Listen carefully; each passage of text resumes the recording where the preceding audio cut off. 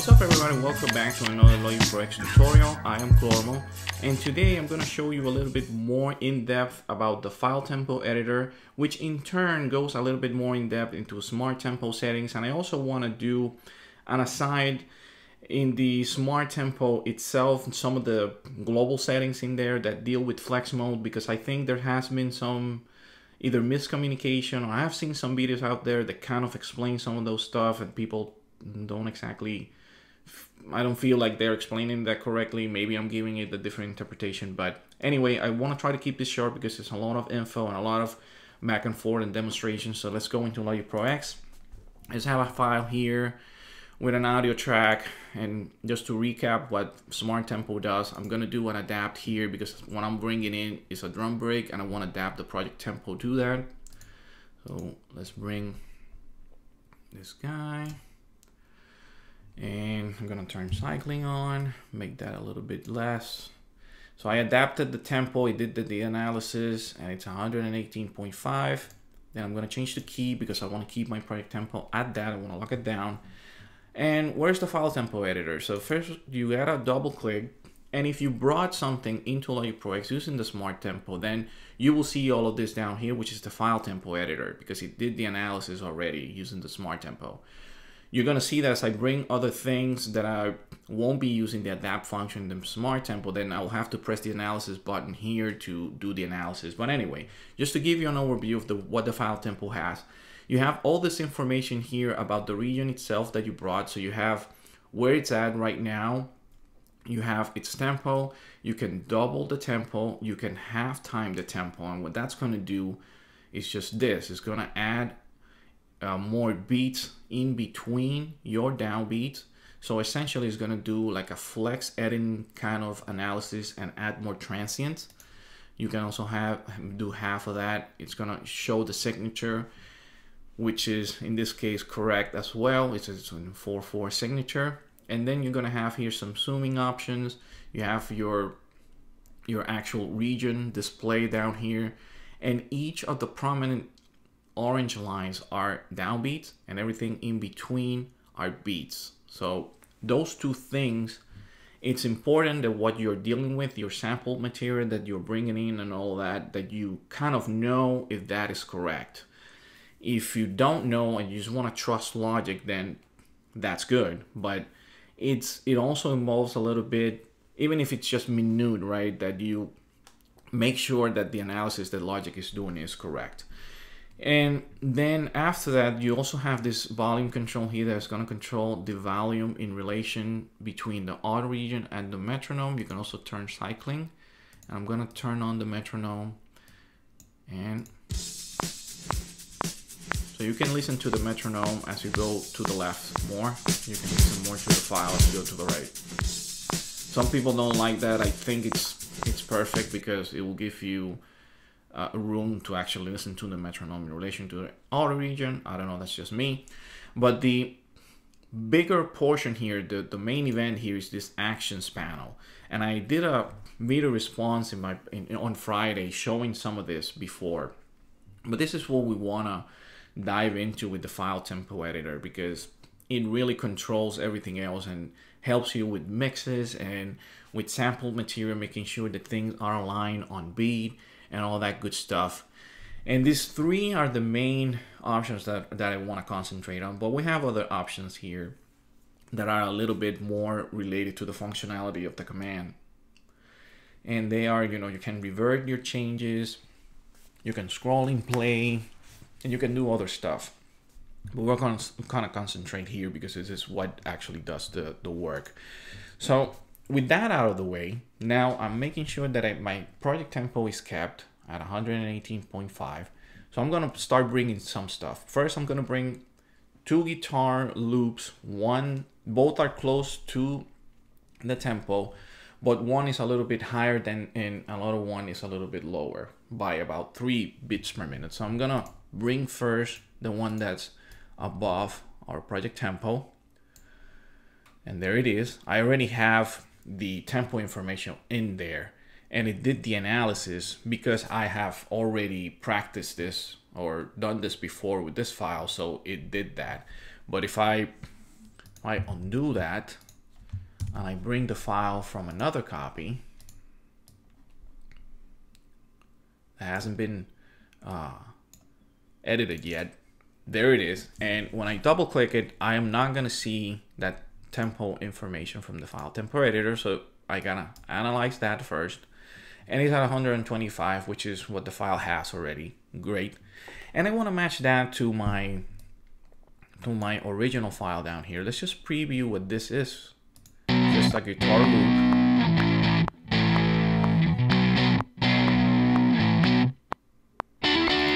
And that does match. My downbeats are correct, my beats are correct. So what I do is I select that region and I say, okay, I want to match that to my drums.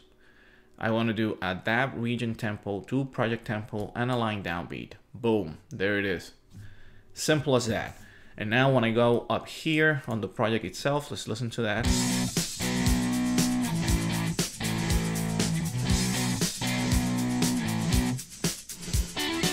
So everything's aligned to the tempo of the project. Downbeats are aligned. Now let's bring one that's just a tad below the project tempo. And I have to also analyze that. As you can see, the region is a little bit short of the 4 bars. I'm gonna analyze that. It's 120, that matches up. I'm gonna do the same thing. Boom. Now that's it, that's there. Now let's listen to that in relation to the drums, and I don't want to destroy your ears.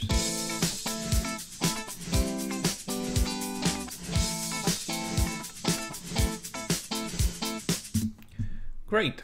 So now, last but not least, let's bring something a little bit different. Let's bring something that's even farther below the tempo, but also not in the correct signature as far as how many beats it goes. Let's just bring this here. This is a trumpet. I'm gonna analyze it. And there's a few things. So the first thing is that this downbeat should actually be here, and then this beat should be actually here, but it's a trumpet solo that spans 1 bar. So the humanity behind it is correct, right? Because it won't match a perfect tempo when you're playing it live. So that's good, but just for the purposes of demonstrating it here, we'll have to do some fine tuning here already. Well, let's do our typical action. Boom, there it is. It matches it to 2 bars because that's the length of the audio, but in reality this here, it's only a little bit off, right? And it's just 1 bar. So what do we want to do? We want to then adjust this a little bit, and let's preview that.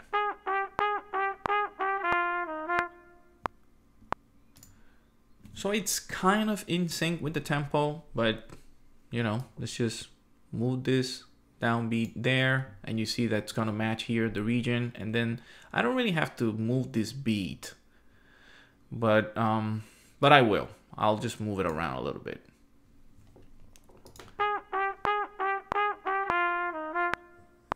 So that matches a little bit more with the tempo. And now let's listen to that in relation, right, in the project. So obviously it's speeded up because it's at 90 beats per minute.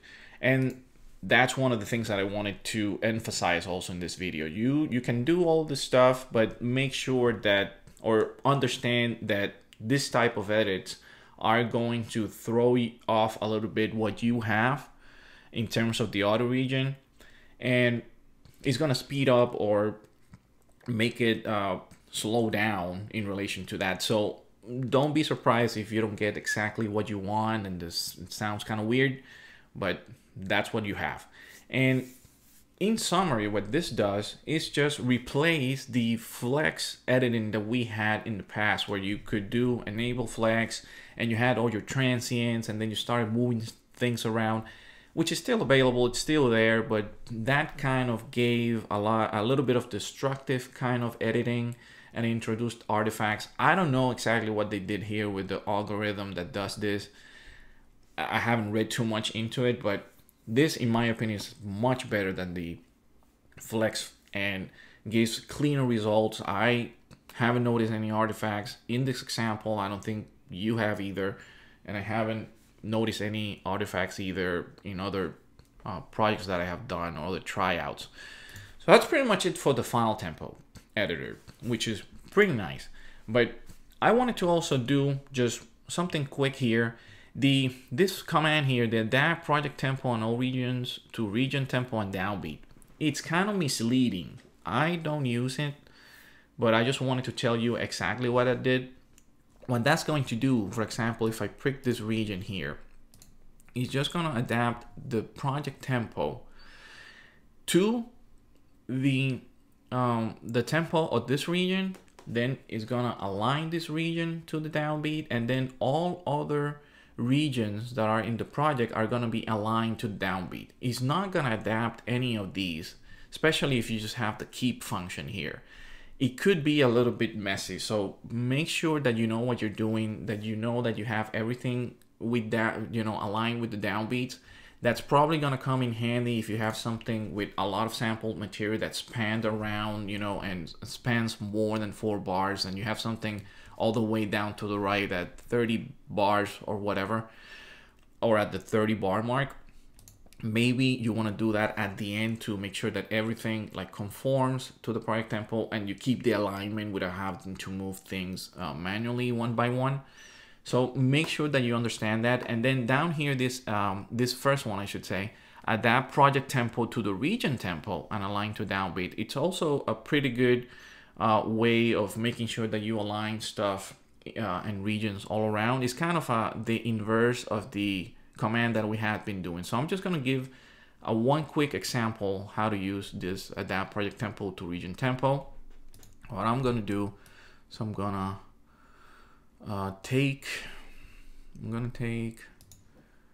let's take the one with the, let's take this guy here because it's kind of the faster tempo. I'm going to adapt that project tempo, and I'm making sure that I have keep here so nothing adapts, right? Just for demonstration. Boom, it's now 125, and obviously this guy here went out of sync. Saw this because right now I adapted the project to that. So notice down here that that's lined up correctly. So all I need to do now is, let's say, okay, so I did that, and now I want to set this up, and I do that region, boom, and it's all lined up correctly. And you can do that for the other 2 regions as well, so you can go back and forth, is what I'm trying to say. Pretty simple, I think, pretty powerful, especially for those that like to do sample beats and work with sample material. So to finalize the video, what I'm gonna do is explain a little bit about the Smart Tempo project settings. Very simple. When you go here, you either do the same keep adapt on automatic for the tempo mode, but then you have this down here with the flex and follow region setting. This is very powerful tool as well that we can use when we're doing a file from scratch. And all I'm going to tell you is that all of this that I did here, I could have done already without having to do the file tempo edits, by just making sure that I had this set up as either on or any other of the on and align bars and beats setting. I would suggest you to do the on first and try that first. Like if I were to have this, and I'm not gonna like redo it, but if I were to do that and I had the project tempo at, actually, you know what, let's just do this right. Let's make this 120 beats per minute. I'm gonna mute all of this, guys. I'm gonna bring something completely different, and now you see that I have on here. I don't need to do an adapt here. I'm gonna bring something different. It analyzes the audio, and now let's see what that does.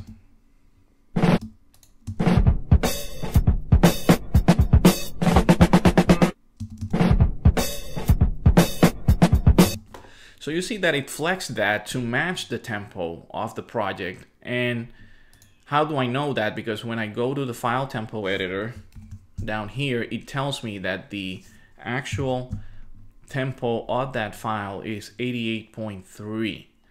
Granted, there's some kind of weird things happening here. When it did the analysis, it kind of couldn't find like the downbeat correctly. But the whole point that I'm trying to make is that if you have your smart tempo settings to on, it's gonna flex and follow your files, and you can keep putting files in here and everything is gonna flex and move around and conform to the project tempo that you have. Just notice the snare. And I probably destroyed your ears. I'm sorry. And I can keep doing that for other material, and just make sure that you also test that out and experiment with that, because I think it's also very important to understand, very powerful tool.